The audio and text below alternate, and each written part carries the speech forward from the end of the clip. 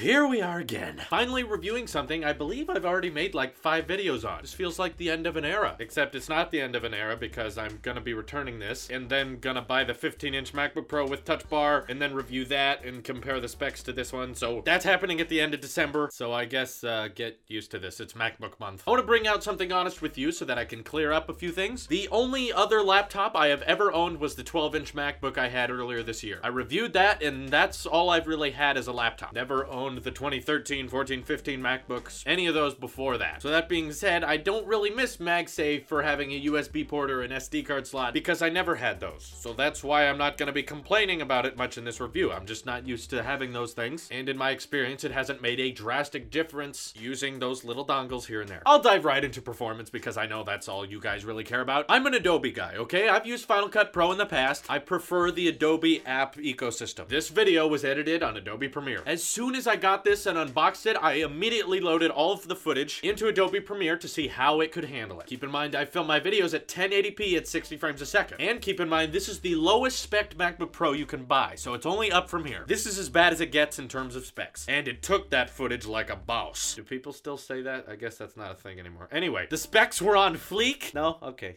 I'll stop trying. I can edit my video at full resolution with no lag at all. So I didn't even have to go in Premiere and downscale the playback resolution. It could handle it at full. That was great. It was something the 12-inch MacBook definitely couldn't do. And on came to the next test, something the 12-inch MacBook definitely couldn't do. Multi-camera editing. Me and my friends make podcasts together. Video podcasts, so not just audio. We like to have visuals for people to watch so that, you know, everyone out there can pretend they have friends. I'm with you there. And to do these video podcasts, we had 4 1080p cameras recording at the same time. They are 1080p at 30 frames a second, not 60. But still, that's a lot of data to be processing for a computer. The MacBook Pro could edit that too. Didn't even have to turn down the preview resolution. It took it like a boss. I gotta stop saying that. You gotta stay relevant. So no problems there, which was also really nice for the lowest spec'd MacBook Pro there is. Now on our main channel, we also like to do little comedy sketches. And since those are technically directed films, we like to up the resolution there to 4K because it's high res and 24 frames a second looks the most cinematic. So we went ahead and shot our short in 4K like we usually do. And I put it on the MacBook Pro to see how it could handle it and nope,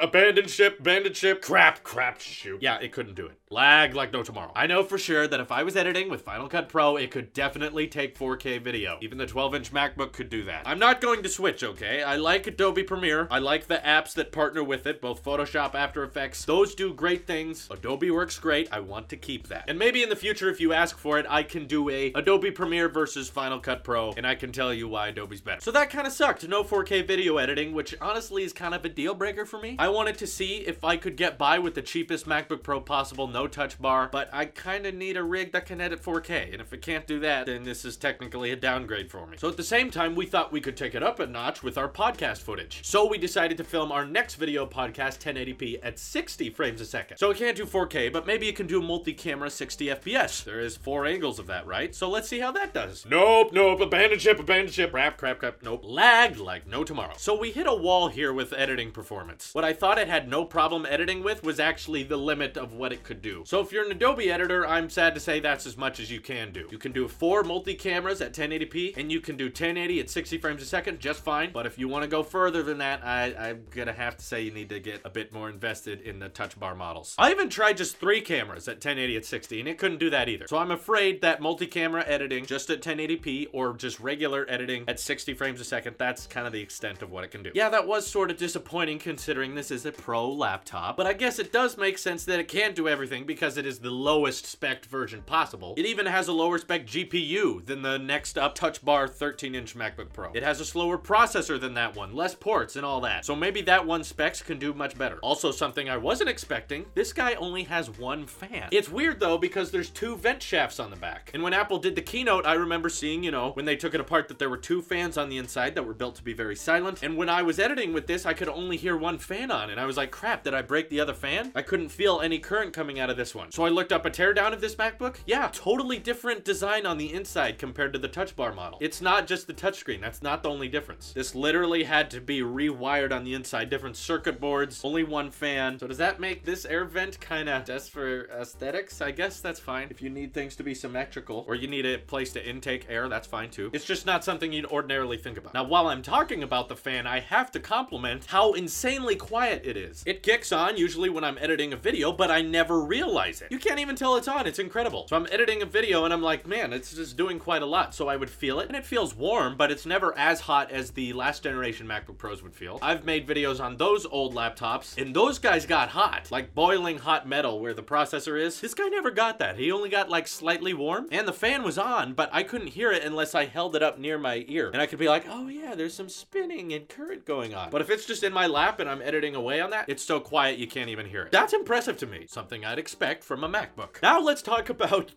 gaming. Why are you gaming on the... Okay, no, this chapter will be short. We'll just talk briefly about gaming just for kicks. I think running any game that has Valve's Source engine is gonna do fine. That's games like CSGO and Portal 2. Those ran at 60 FPS at 2K, which was fine. I know those aren't high graphics level games, but yeah, anything at about that graphics level and below will do just fine. So yes, gaming is possible, just don't... Okay, what? Just don't try to do anything more advanced than Portal 2 or CSGO. Minecraft, obviously. Those are gonna be fine. I thought about boot camping Windows 10 on here and seeing if, I don't know, you could run Battlefield or Overwatch. So many people on YouTube have already done that. I think I know exactly what I'd find. You have to turn down all the game settings to low, and you have to turn down the video resolution to low, and then the frame rates are okay because Macs suck at gaming. We get that. Made a whole video about that. MacBooks aren't gaming PCs. We know this. However, if you're a light gamer, which if you're buying a Mac, I hope you are, not a pro gamer, light gaming is gonna do just fine. The speaker upgrade is a very welcome change for me. They sound great and they get very, very loud. Much, much better than the 12-inch MacBook had, the last laptop, which only had one speaker grill. This has two on the sides, and they fill the room up, and they're very high quality sound too. So just nice little upgrade there. While we're on the subject of sound, I have to bring up the highly controversial keyboard. And this is your guys' fault, you know. Back when Apple made the 12-inch MacBook, everyone was complaining about the keys not providing much physical feedback like other keyboards do. And this is Apple's move to make keys as thin as possible. And ultimately, I think it's their effort to try to make you used to not having feedback so that one day they can make the switch to complete touch controls. I think that's gonna happen, and they're just slowly getting you used to it. But one of the most common complaints with that 12-inch MacBook was that people didn't like that the keys didn't give much feedback. So with the MacBook Pro, they try to fix it, and now the keys are extra loud. They're clacky. But only if you're typing on it like you would type on a regular keyboard, where the buttons actually go down really hard. You see, the keyboard I'm used to is my iPad Pro. I type on the virtual one all the time. I can type just as fast on that too, and I think if more people tried to do that, they would realize it's not that hard. People act like you need the keys to go down for you to type fast. You really don't. You can get used to a virtual one very simply. It just takes, I don't know, like an hour of typing on it, and you're just as fast. So with this one, I don't slap my fingers on the keys that hard, but when I hand it to other people, they typically do, because that's what they're used to, and it makes some pretty loud, noticeably clacky sounds. Which is, hey, physical feedback and auditorial feedback, but I can understand why someone wouldn't like that in a laptop. I don't mind it. I still love those ultra thin keys because if you're not looking at the keyboard, it feels like nothing's going down at all. To me, they feel exactly the same as the 12-inch MacBook, so I don't really notice a huge redesign there. And you know, the keys might not even be louder than before. It might just be at a different pitch than before.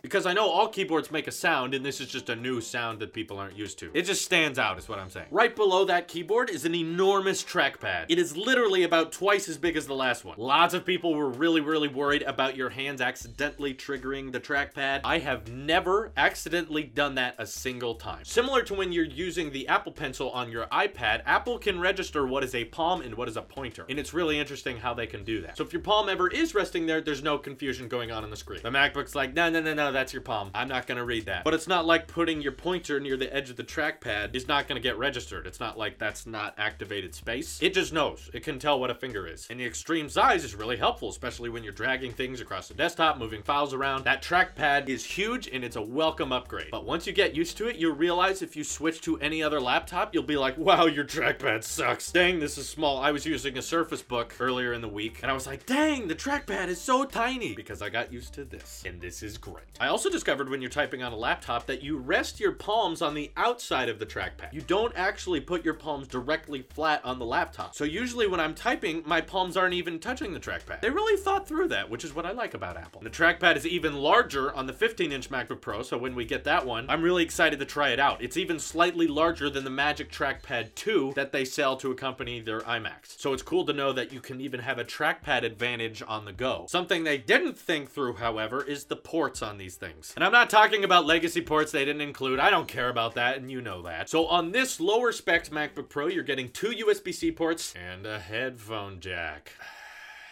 I went through this whole headphone jack argument for months, back before the iPhone 7 came out, when the iPhone 7 came out, and even before this MacBook Pro came out, about how it's old, Apple saying we don't need it anymore, the future is wireless. And I had gone through this whole, it's time to stop and move on from the headphone jack. You guys will get used to not having it. And then they put it on the MacBook Pro. It's like, I heard why they did it. I still don't get it. They said it's because some Pro users still need optical audio. It's like, since when does that bother you, Apple? I've been the guy reading all these comments saying, I need to charge my phone and listen to wired headphones at the same time. I can't do that now. That didn't bother you, Apple, but this does. At least they included an adapter with the iPhone 7. They helped that process of removing the headphone jack move along smoothly. I think they could have really easily just not had a headphone jack on the MacBook Pro to get people used to that. And if you do think professionals absolutely need that jack, include a little USB-C to audio jack adapter. You can include that.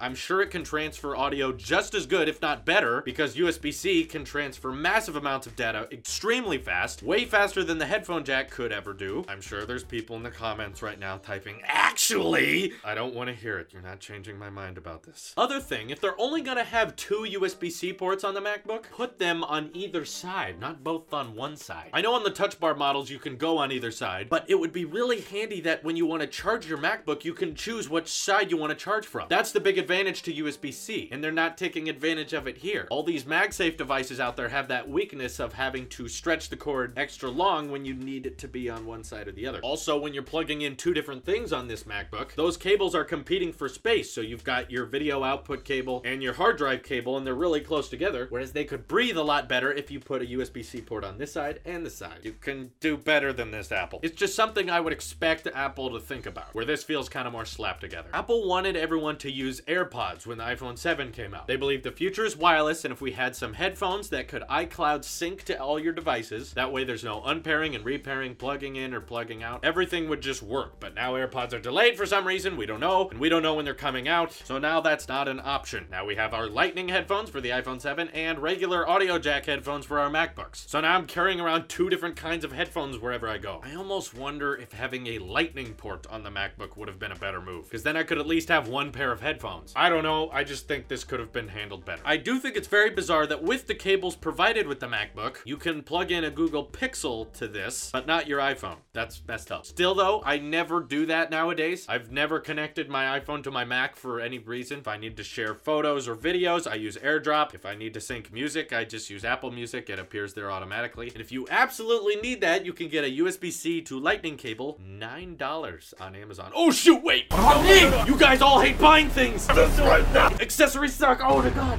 It's just how did I forget that? Sacrifice! It's not that bad, please! Oh darn. Okay. In terms of overall design, I love how solid of a device it is. I know like the Surface Book is powerful and stuff, but the last time I was using it, I just remember thinking this feels like a toy. It's hollow when you take the display off. You can't charge the display. The display itself, that's a tablet as well, I guess. That feels really light. When you press down on the keyboard of the Surface Book, the whole thing kind of bends a little bit. Where this feels much more put together. It's very light, but also has some good weight to it. It feels like it's packed full of stuff. Now, I know I've already talked about this, but I need to bring it up with any MacBook purchase. Having an Apple laptop is incredibly convenient when you have an Apple ecosystem. The competition doesn't even come close to this. So when I open my laptop, it automatically unlocks because I have an Apple Watch. Or sometimes when I'm texting on my phone, the continuity icon will show up on the dock, and I can even continue my text on the MacBook. So it's a really smooth transition over. Another amazing thing with iOS 10 and macOS, I can hit copy on my iPhone on some text, and then go on my Mac and hit paste, and it'll transfer over wirelessly. That's just magical. And of course, when I film something, especially when I'm filming cutaway shots for this video, I can wirelessly send it with AirDrop over to the Mac, and that's not internet dependent. That's the difference between using Google Drive or Microsoft Cloud, any one of those services, is I can AirDrop stuff if I'm out in the middle of the desert, if I'm up in the mountains, and there's no reception, I can still send footage wirelessly to the MacBook. There's no other ecosystem that works that well together. Setting up MacBooks has also never been easier with iCloud Keychain, which means basically when I'm setting up my MacBook, I type in my Apple ID, sign in, and then it knows all my Facebook passwords, my Google passwords, my iTunes password, my iMessage account. Everything just sets up automatically, and it's a very easy process to get going, especially when it's already got all of your Wi-Fi passwords built in. So wherever you go, if you've signed into it with your iPhone already or any iOS device already, it knows the password automatically. It doesn't need it. That saves a ton of time. So please don't underestimate the power of a unified ecosystem. That is why I'm okay with paying a little bit extra across all these products. Everything just works. So at the end of the day, the big question arrives. Does this MacBook Pro earn the Pro name? A lot of people out there are just gonna say no on the ports alone. It doesn't have an SD card slot, so it's not a Pro model, but I'm gonna say it does. However, in the lightest possible fashion. As in, not someone editing with red cameras or 4K footage or anything like that. A lot of professionals are just audio designers or photographers or sometimes video editors that can just shoot stuff at 1080p. There's a lot of creative professionals who don't need to make that jump to 4K. 1080p can look amazing under the right circumstances. It's not all about resolution when it comes to how good your video looks. Like people who shoot with the Blackmagic Pocket Cinema camera. Only can shoot at 1080p, but the footage looks awesome. And if they do edit multi-camera stuff at 1080p, they'll be able to handle it just fine. Or if they want to edit a single video 1080 at 60 like I do, it can take that just as well. So yeah, I'd say it earns the Pro name because a lot of professionals out there would enjoy it, even if they are missing out on that touch bar. I have a better name for it though. MacBook.